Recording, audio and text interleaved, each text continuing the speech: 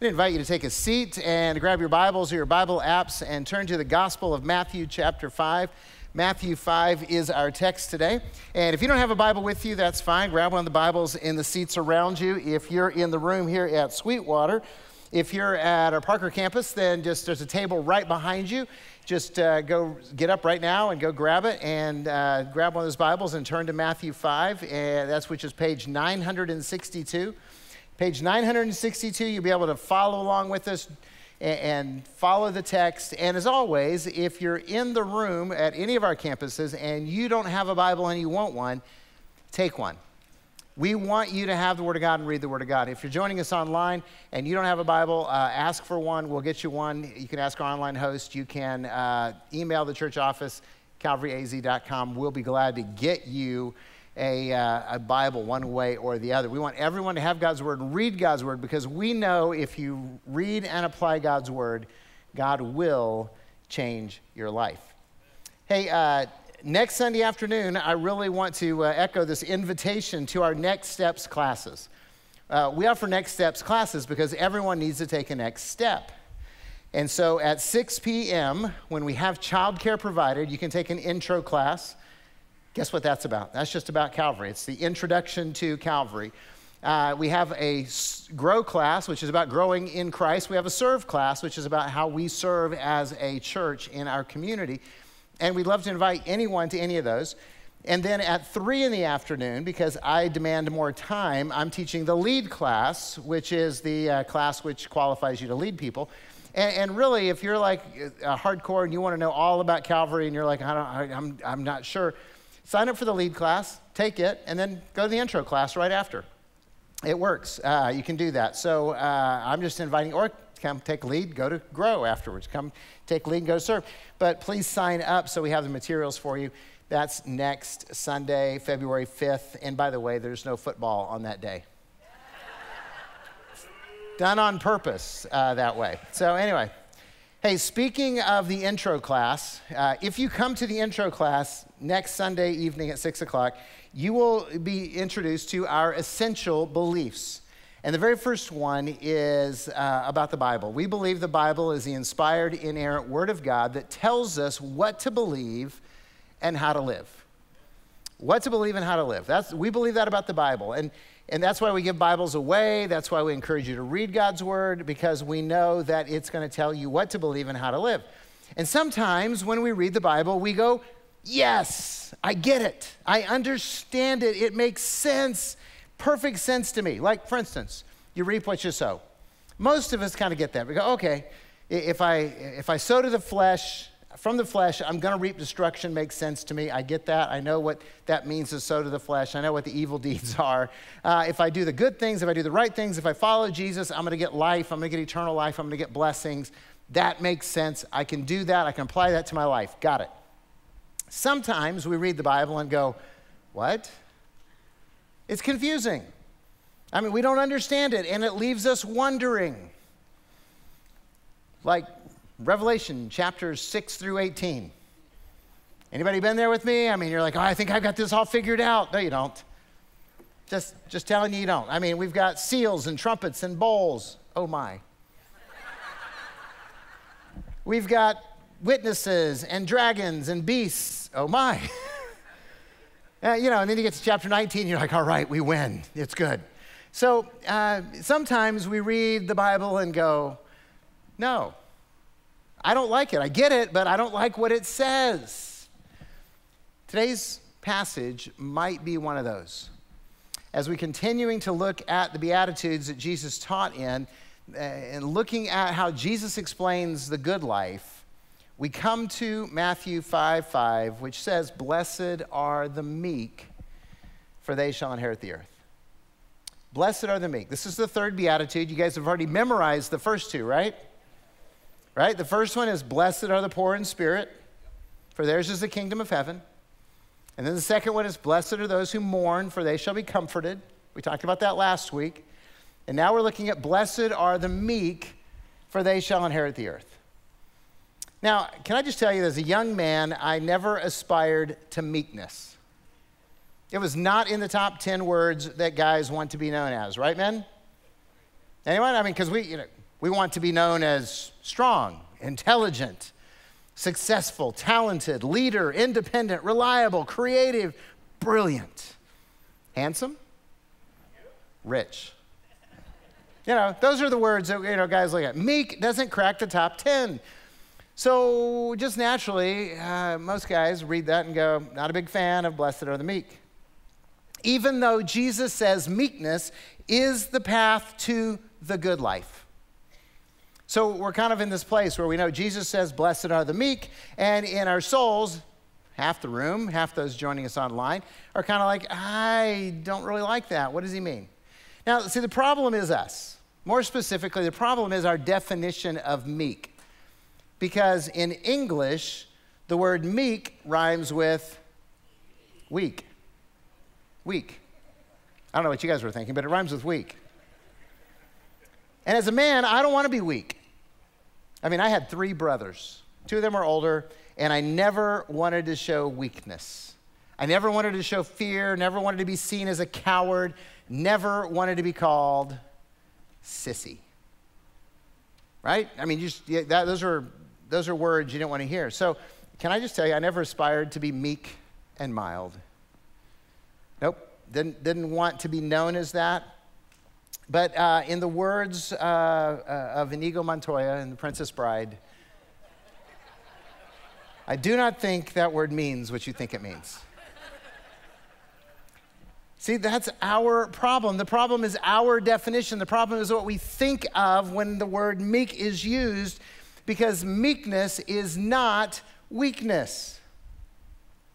Look at the person next to you and just tell them meekness is not weakness. Hopefully they told it to you back, because I want you guys to get this. See, meekness is allowing God to control your strength. Meekness is allowing God to control your strength. In other words, to be meek means that you have strength and it is under control. To be meek means that you have to be strong. If you have no strength, you can't be meek because you have no strength to put under control. So originally, the idea of meek was an ox pulling a plow, which is where we get the phrase, weak as an ox from, right? Now, you think about this, it doesn't make sense. If the picture of meekness is an ox pulling a plow, then it's not weak as an ox, it's strong as an ox. And yet an ox is a picture of meekness. Think about that. See how our definitions kind of mess things up? Or maybe just our language and what rhymes with what. Another picture of meekness is this one. Check out, I think that's Hoover Dam. Have we got Hoover Dam up there? No, we don't. So we'll put it up there in a second.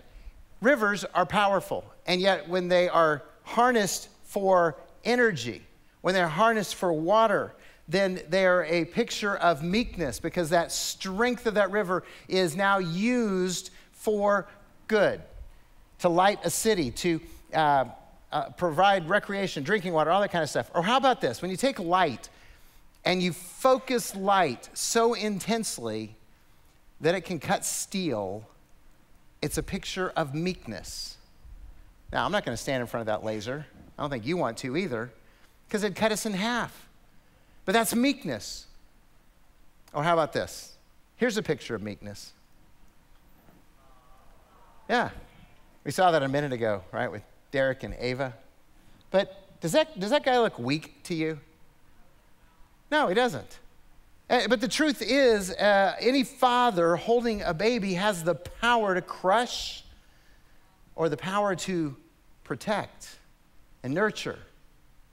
See, that's meekness. When you use that power that he has to provide protection and nurture, then you're being meek, not weak.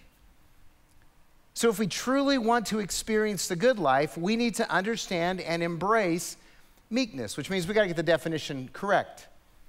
So is meekness weakness? No, it's not. And we got to remember that. Meekness is allowing God to control your strength. Now, once we understand that, then we have to figure out what does that look like in life. So let's talk about the application of meekness. I want to take a little bit and just kind of go, what does a meek life look like? If you're going to live a meek life, if you're going to get to the good life that Jesus is talking about, then what does that actually look like for us? In other words, in our lives, how do we live in order to say, hey, this is a life that is meek, so we're blessed, so that we inherit the earth, so we get the promises? Well, first of all, if we're going to live a meek life, we have to recognize our power. You need to recognize your power. Genesis chapter 1, verses 26 and 27 tell us that we all, male and female, were made in the image of God. You were made in the image of God. You are made in the image of God. By the way, that's why every single life has value, born and unborn.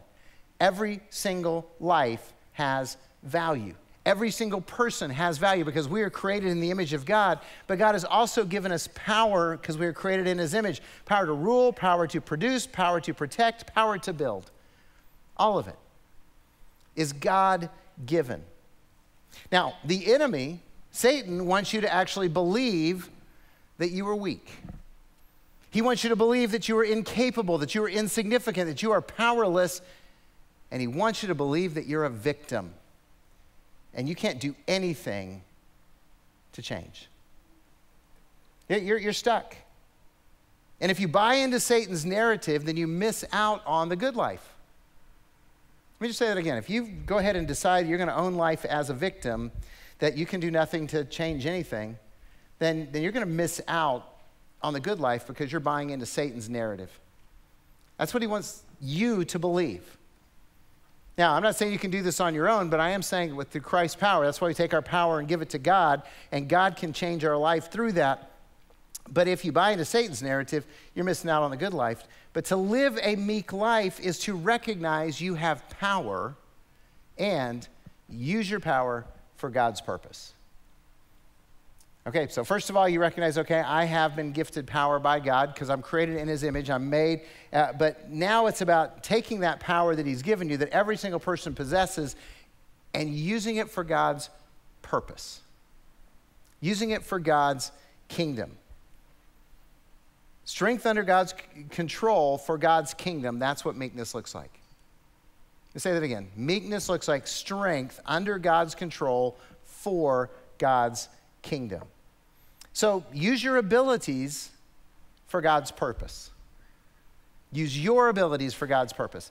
You know that God created you with talents, and you've developed abilities, and you've gained experience, and you've been given spiritual gifts by the Holy Spirit? Now, all of that is true.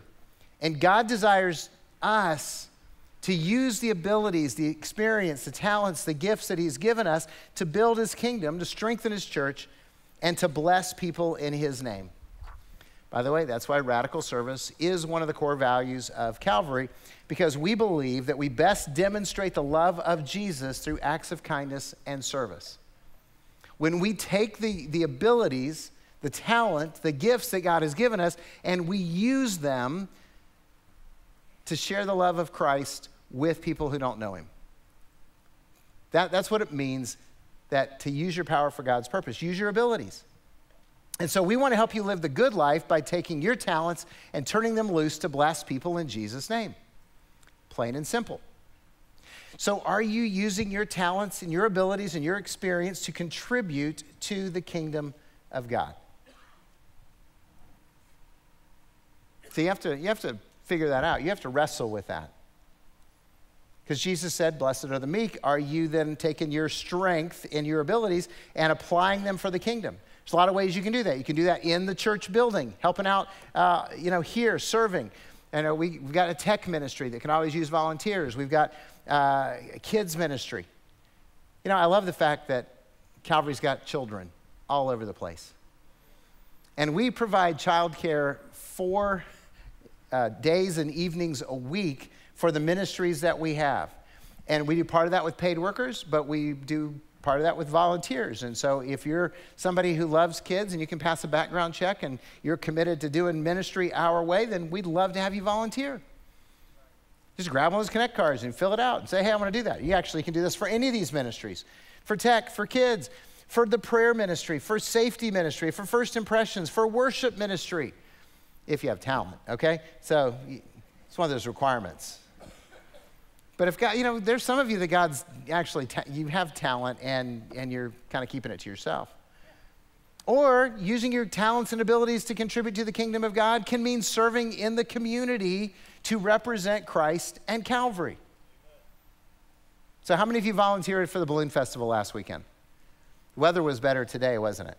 See, there's some of you that volunteered and you were there. Now, I hope you weren't just there because you wanted to get in for free, but it's not a bad gig if you get it. But I mean, hopefully you were there not only to serve, but also to represent.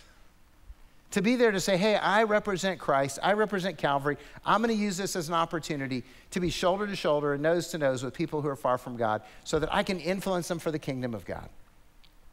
So volunteering strategically and intentionally is a wonderful thing. So use your abilities for God's purpose and use your words for God's purpose. Do you realize your words are powerful? Every one of you in here, your words are powerful. Bible talks a lot about our words and the tongue. Proverbs 12 says, reckless words pierce like a sword, but the tongue of the wise brings healing. It's power to cut and hurt, power to heal.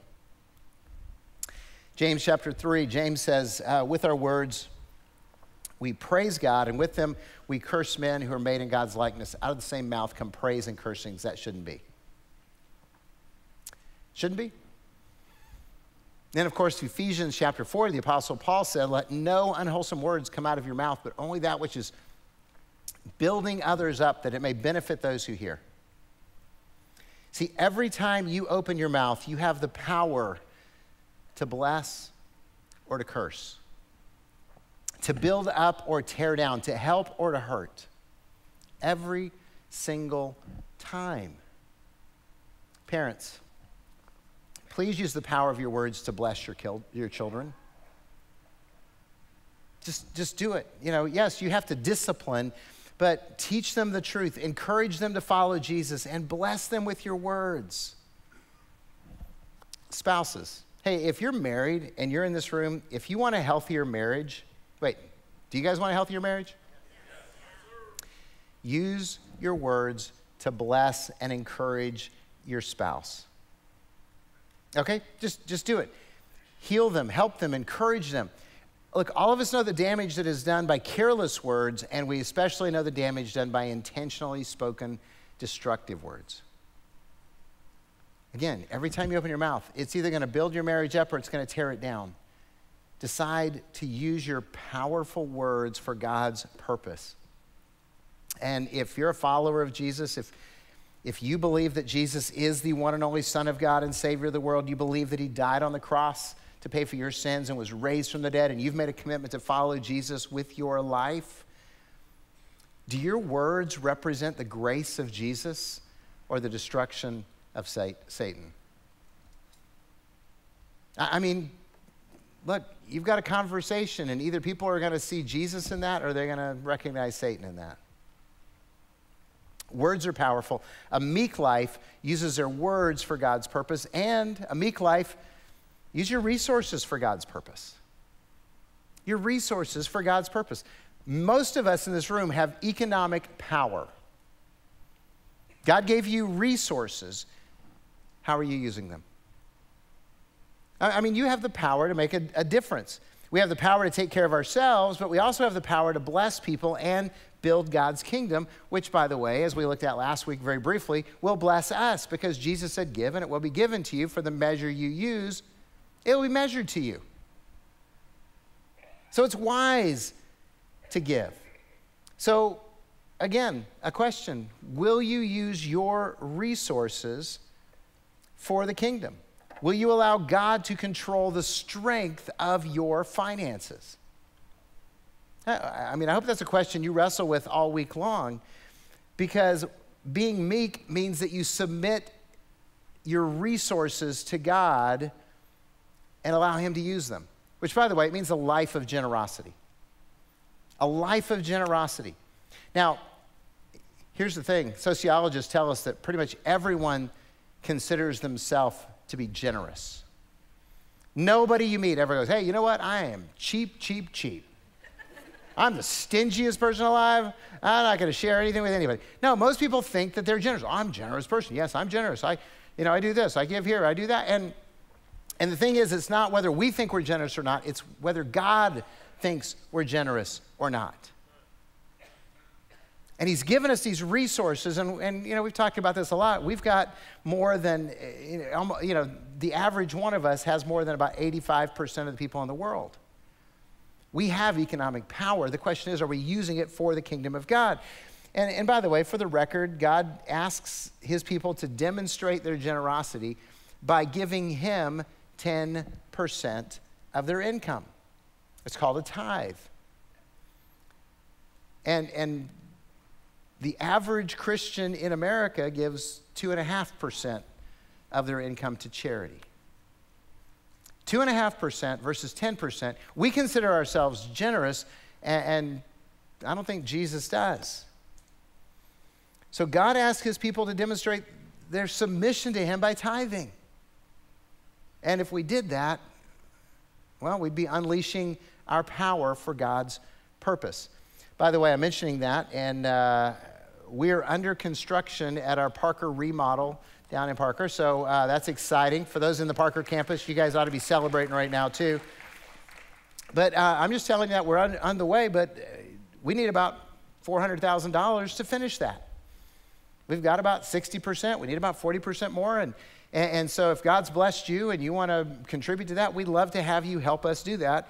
But you know what? Even in the kingdom's work, that's above and beyond the 10% that God expects all of us to give him anyway. So will you use your economic power for God's purpose? Your abilities, your words, your resources, and will you use your influence for God's purpose? See, all of us have influence, and that influence is power. You have influence with your family. You have influence with your kids, your friends. All of those relationships equal influence. You have influence with your opinions, right? We all know that because we look at Rotten Tomatoes to see what people think about movies. We read, reviews on restaurants on Yelp, right? Oh, this place is no good. Look at all these people, what they said. That's you guys. We have influence. We use that. We spread our opinions around thinking, oh, you guys have opinions when you try to figure out where to eat after church, right? You're having this, oh, I don't like to go in that place. Their food's terrible, and I think their food's good. And what do you do about that? See, here's the thing, though. Some of us would rather use our influence for a restaurant or a movie than for Jesus. And God invites us to use the power of our influence to lead people to a life-changing relationship with Jesus. So again, parents, make your children's spiritual life a priority, please. If you don't, they won't. Friends, I say friends, people. If you have friends, use your influence to invite them to church. They won't come to church. Invite them to life group. They won't come to life group. And then invite them to one of our projects that we're doing in the community. Serve Our Schools is March the 4th. Sign up, drag one of your neighbors who's really handy but doesn't want to come to church, and let him hang out with Christians who are serving the community. See if it doesn't influence them to maybe change their perspective on things. But talk about life and faith in a positive way and see how God uses your influence to change lives. So meekness means we recognize and use our power for God's purpose, and we want to do this because meekness leads to success. Blessed are the meek, for they shall inherit the earth. Meekness leads to success in life, in marriage, with family, in careers, in real time, in this world. So think about the options for your power. Let's go back to this thing. You're powerful. God made you in his image. He gave us all talents, abilities. We talked about all this stuff, so we have power. So think about the options for your power. So strength without focus is wasted. Strength without focus is wasted. You ever seen a horse running wild? I always hear people talk about, oh, it's so beautiful to watch the horses run wild. Right? Oh, it's so lovely. Watch, look at that. They're just wild, those beautiful creatures. The thing is, a horse running wild may be beautiful, but it doesn't produce much except for manure. right? An aimless life is one that is wasted. We've all known people that had talents and abilities and brains and never used them, right? And all they produce is disappointment and manure. That's it. So strength without focus is wasted, and strength out of control is destructive. It's destructive. And we talked about a river and how a dam harnesses that power and makes it productive. But when a river floods and it overflows its banks and it goes out, then it's destructive and it destroys all the things around it in its path. Same is true with us. An abusive spouse or parent is destructive. Some of you are still dealing with the trauma of that from years ago. An addict willing to lie and cheat and deceive is destructive. You know, it's so easy to condemn destructive behavior in other people and not see it in ourselves, isn't it? I don't have a drinking problem. I just like the taste. Oh no, I can drive. It's fine. I'm just a little bit buzzed. I'm good. Right? We make all these excuses. I'm not out of control. I just have a short fuse. I'm not out of control. I'm just Irish, Italian, Mexican, German. You fill in the nationality. See, strength out of control is destructive. Always. And if you're not convinced of this, read Proverbs. Proverbs says over and over and over again, basically, don't hang out with angry people because they're going to wreck their life and yours. I mean, that's the wisdom of Solomon to his boys. Hey, if your friends are all angry at the world, don't hang out with them. They're just going to get you in trouble. Strength out of control is destructive, which is why we have Celebrate Recovery. Monday nights, 6:30, right here in this room. And by the way, it may be your first step towards meekness. So if you need to be here, be here. So, you know, strength that is, you know, wasted or that has aimless is wasted. Strength out of control is destructive. Strength under control builds and blesses. That's meekness. It can pull a wagon. It can move a car. It can light a city. It can provide power for air conditioning. All things that we love. And each one of us has the power to bless our family and serve our community and build God's kingdom and influence for Jesus. The choice is, will I choose to be meek? I don't care if you like the word. Understand the concept and live it out. You don't have to go around telling people your goal is to be meek. Just use your strength under control for God's kingdom and let Him do the rest. So, will you choose to be meek? Will you allow God to control your strength? Will you believe Jesus when He says, this is the way to the good life? Because blessed are the meek, they shall inherit the earth. I don't like meek because it rhymes with weak, and that's got a bad rap in our language. But you know what? I believe Jesus, and I do aspire to be meek. Let's pray. Father, you had all power and all authority, and yet you allowed your one and only Son, who had all power and all authority, to lay all of it aside and demonstrate meekness for us, because He took the form of a human, a baby, and grew into a man who lived a sinless life, and then gave Himself as a sacrifice for us willingly on the cross to demonstrate what that strength under control looks like. Even when He was mocked, He refused to respond, except to pray, Father, forgive them. Lord, we know we fall short.